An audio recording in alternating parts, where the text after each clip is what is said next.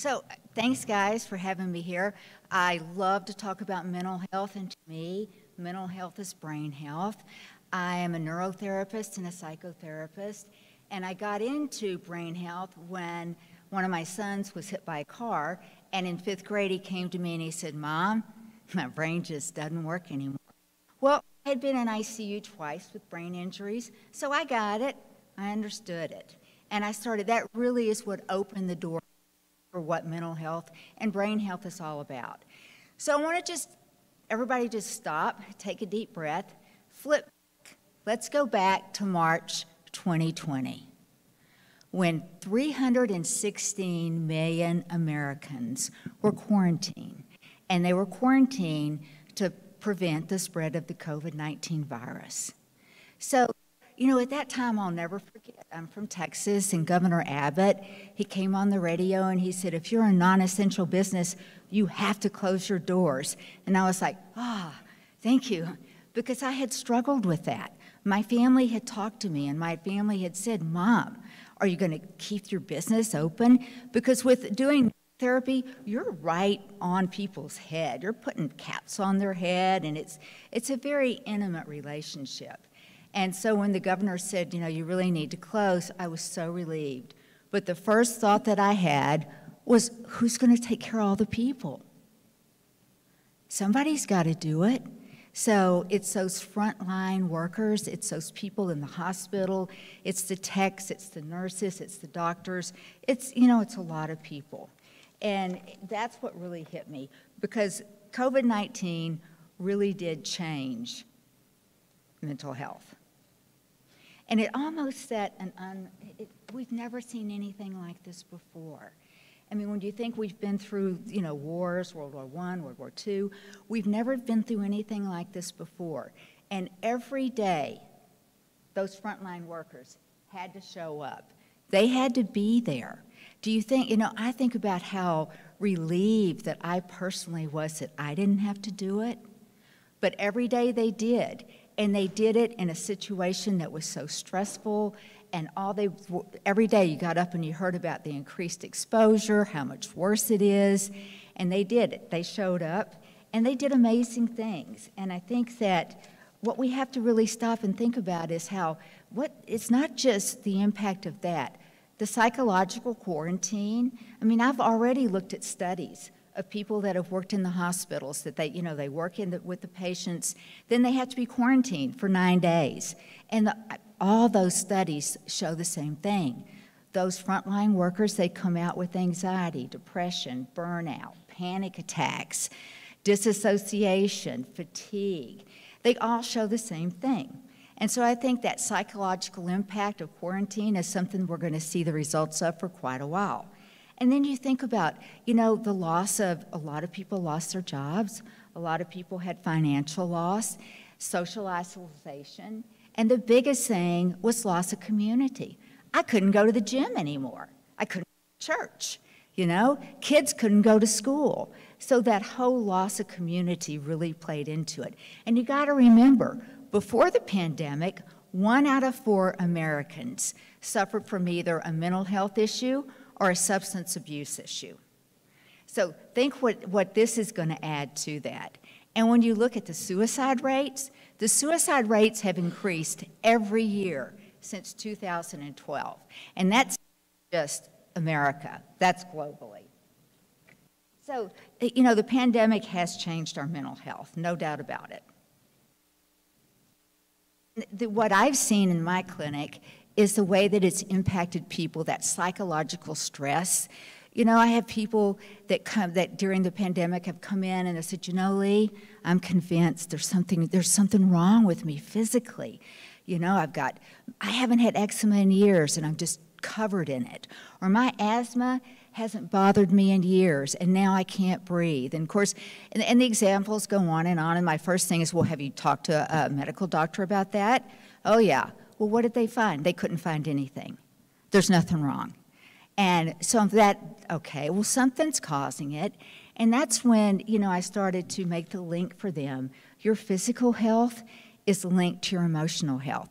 I always say the body keeps score of what's going on in the brain. And you know, I've had this conversation many times, and in the beginning, people were more, I'm like, journal about it. You really need to capture it and journal about it. Okay. But with the stress that the pandemic brought, I would say, have you journaled? Oh, no, you know. I just don't know how to do that. I just don't know how to even think about doing that. So it's not that complicated.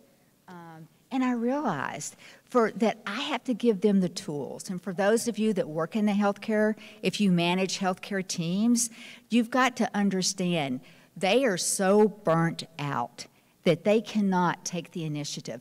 There's a great website, and I have no association with this website at all. It's mentalhealthofamerica.org. So I thought, how can I get these people to do it? So I went there and I printed out a form. It's just a simple form. But what it does is it has you list the physical symptoms that you're feeling next to the emotional symptoms that you're feeling. And when people look at that side by side, they can start to identify what those patterns are. Oh, you know what? I always get terrible stomach pains when I get in a fight with my partner.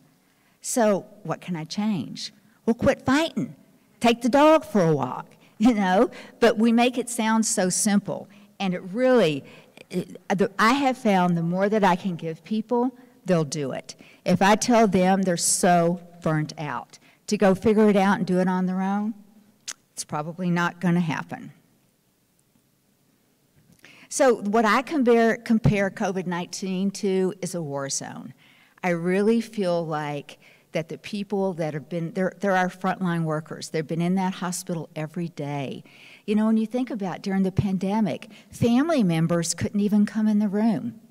Who was the one person that they had contact? Who was the one person that was there for them?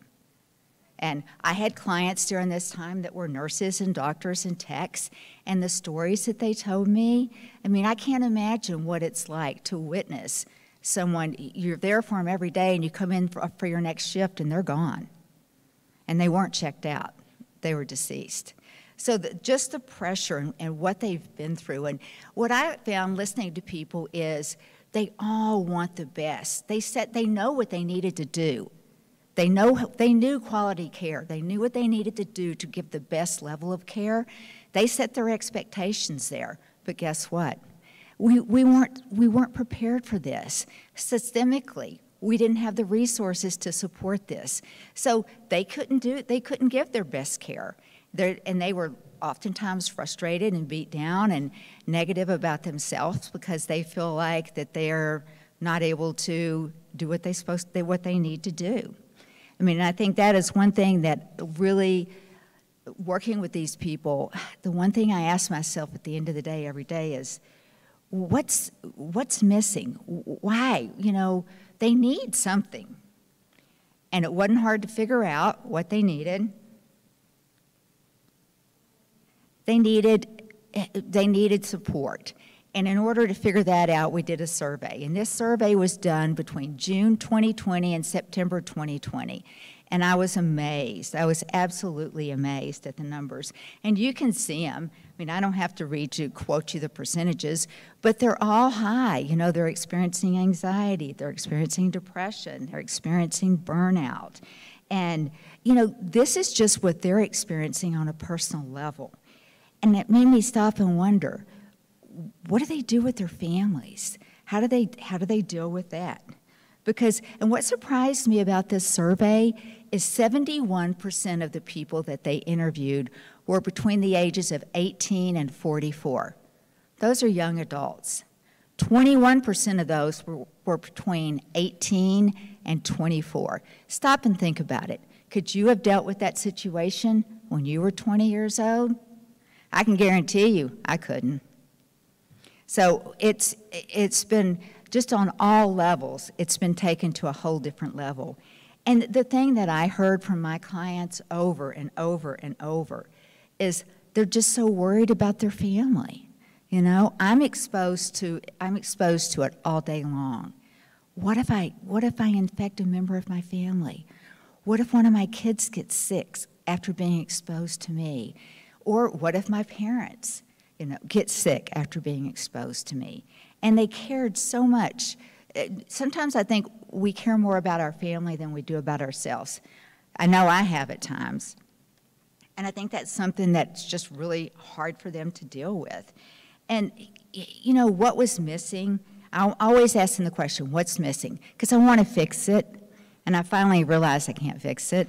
But what I can do is share information and share coping strategies and create an awareness. But what was really missing was emotional well-being. You know, these people were emotionally exhausted.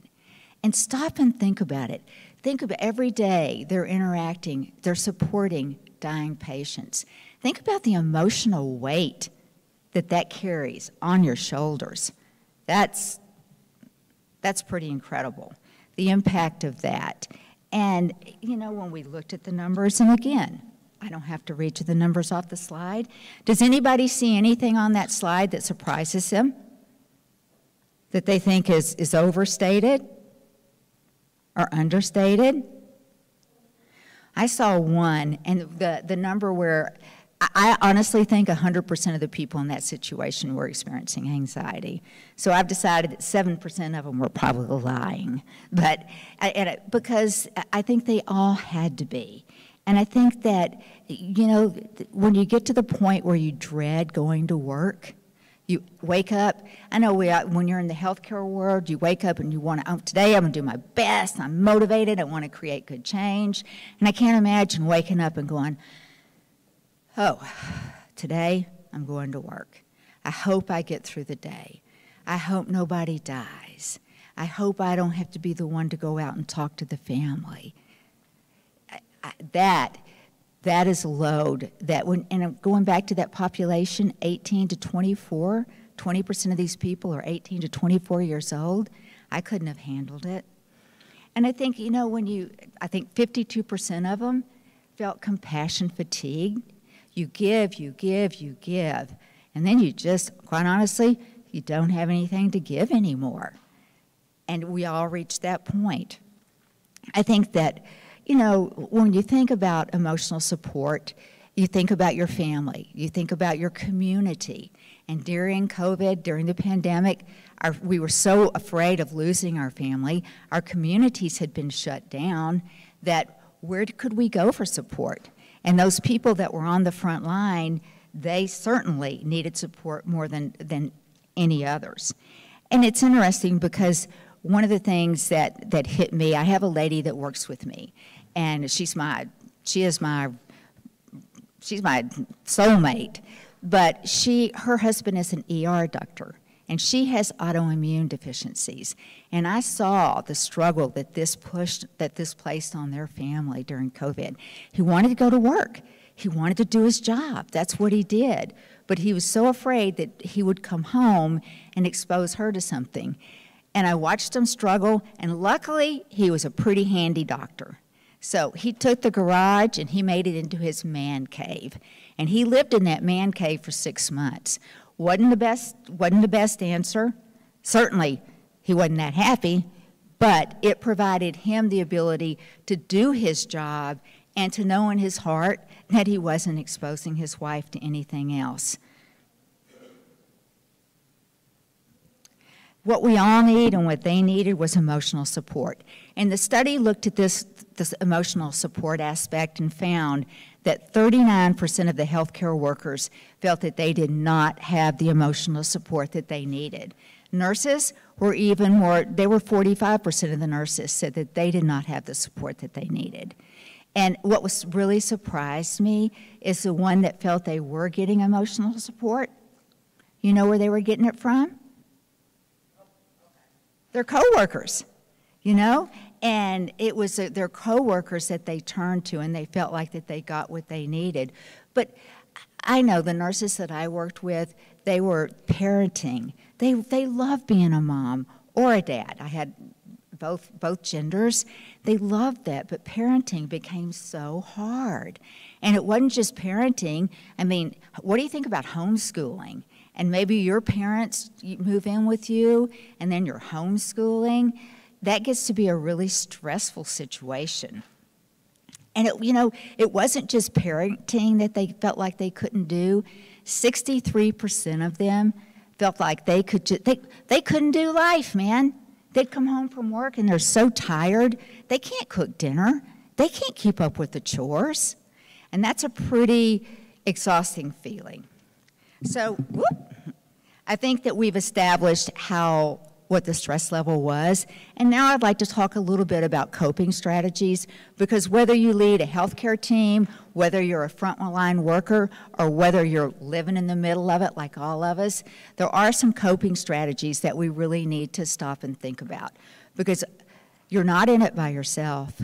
And if we're all in it together and we keep that perspective, we'll feel more inclined to deal with it. One of the things that I talk with my clients about on a regular basis is let's just get real simple. We don't have to get real fancy. Let's get real simple. Are you eating healthy? Are you getting enough sleep?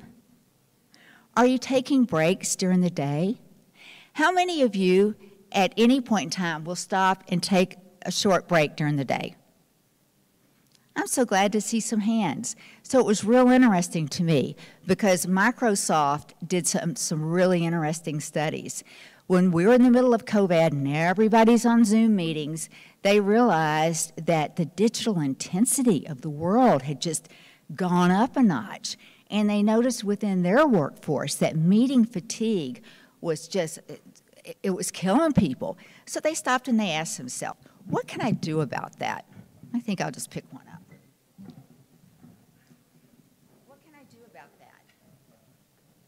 Hello. Well, can't do anything. There we go. And so they formed a team, and they did exactly what I do when they want to know what's going on with somebody. They put a cap on their head, and they recorded data. So they set the experiment up. There were 14 people, and it was conducted over 2 weeks. The first week, the 14 people with the cap on their head, they got up, they came in, and back to back, they had 4 30-minute meetings. And the 30-minute meetings were just normal meetings. They were about different subjects with different people, and they recorded all that data. The second week, those 14 people come back, and they'd say, okay, today we're going to do the same thing. We're going to record the brainwaves, but between each 30-minute meeting, we're going to take a 10-minute break, and we're going to do a little meditation. And they all use the medication app Calm, and there's lots of great apps. They just wanted the continuous variable for their study. So we're all going to use the meditation app Calm. And what they found was amazing. And, you know, I wish I could show you the brain waves. I'm the nerdy brain lady. But they could actually look at the brain waves and see high betas are real fast wave, and it makes you anxious and it makes you irritable. And they could see that when people came back to those meetings after that break, their beta had calmed down. You know, and they came up with some good takeaways. And the first takeaway was the brain needs a break. It needs a break to reset and rejuvenate. Because that stress that you're going through, and think about, we're talking about guys in business meetings.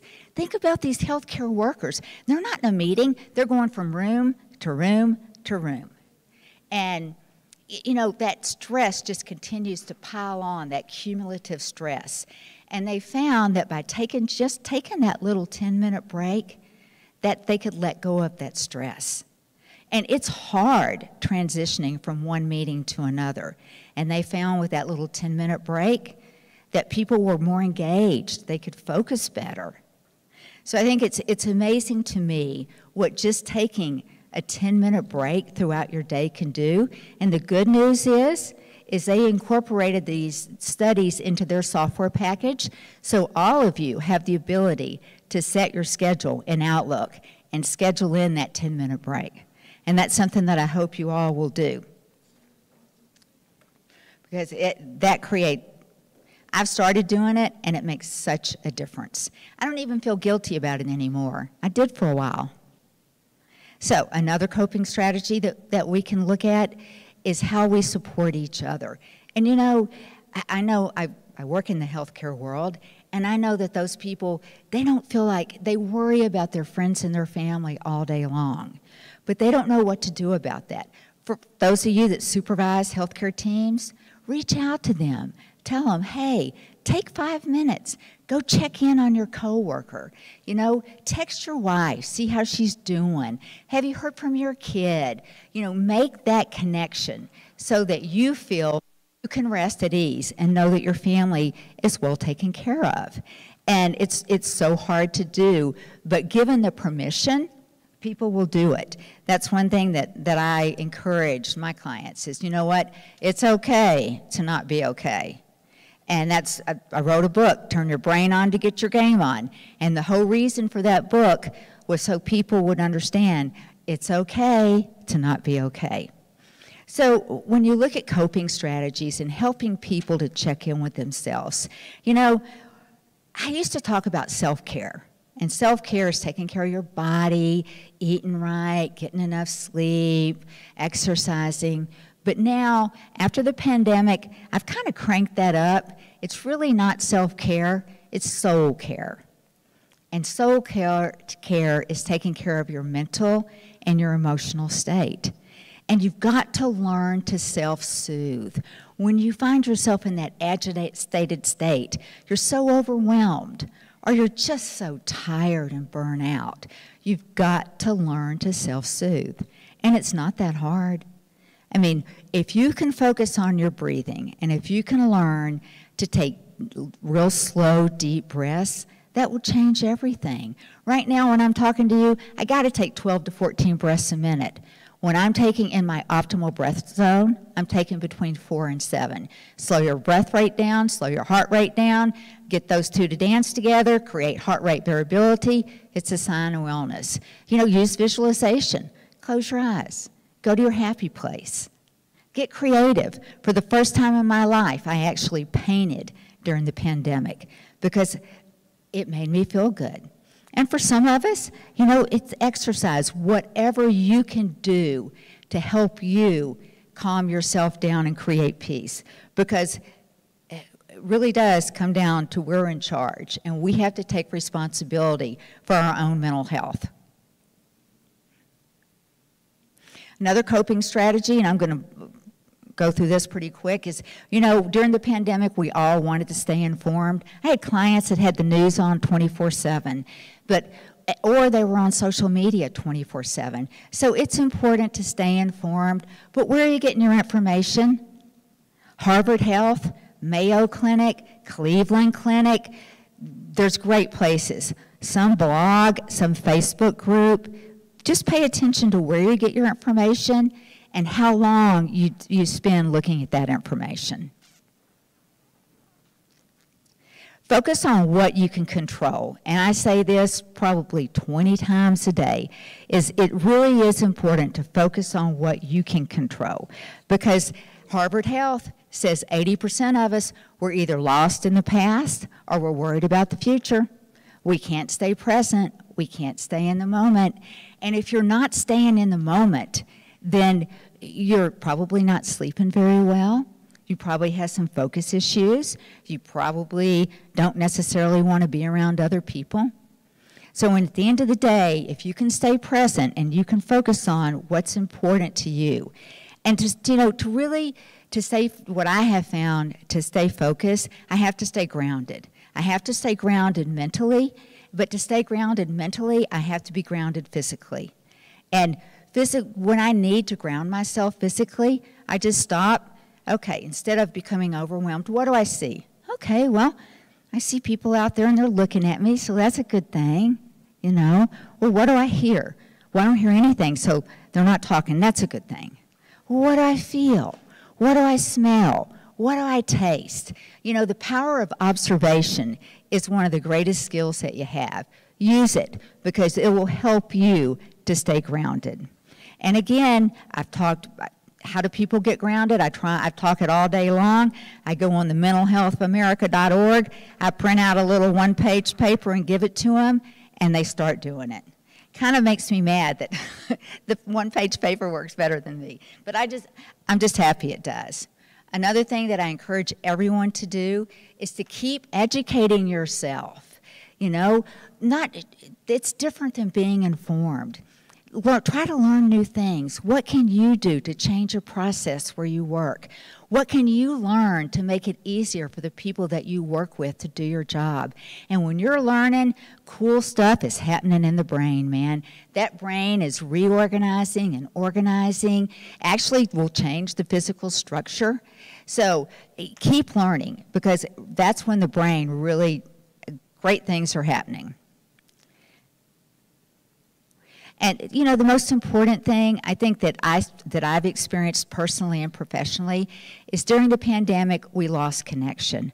We were social distancing, social isolation. So, you know, reach out. You've got to become your own advocate. And you've got to reach out, and whether it's with a text or a call or whatever it is, you've got to reach out and you've got to exchange. Let people know, hey, I'm here to support you. And if you need support, you let me know.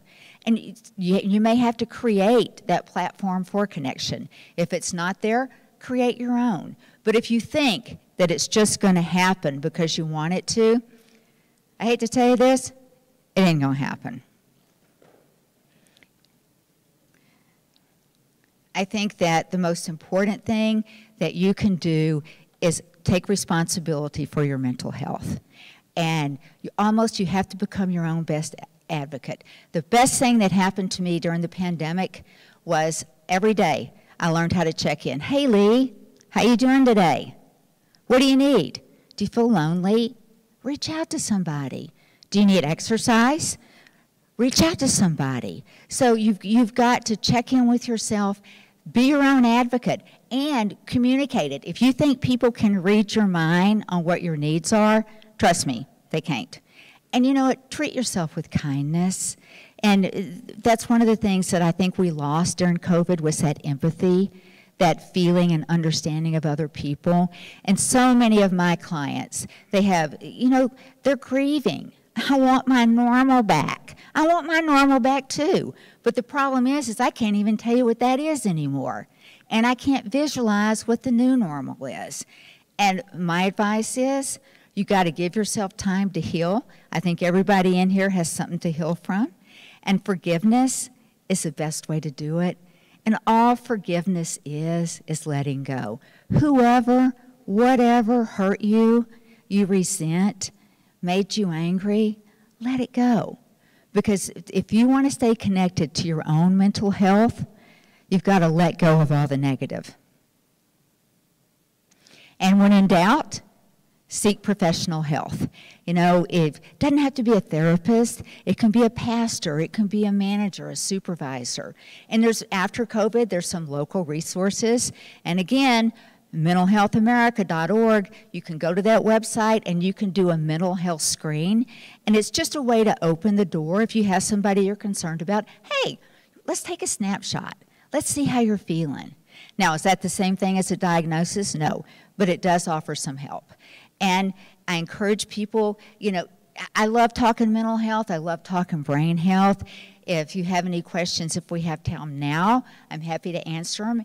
And if not now, please call the office and Bismarck will answer, and just tell him that we were at the conference and you'd like to schedule a 30-minute call. No charge, just to talk about things, or shoot me an email. I don't know. I thank you so much for listening to me. I love being here and appreciate your time.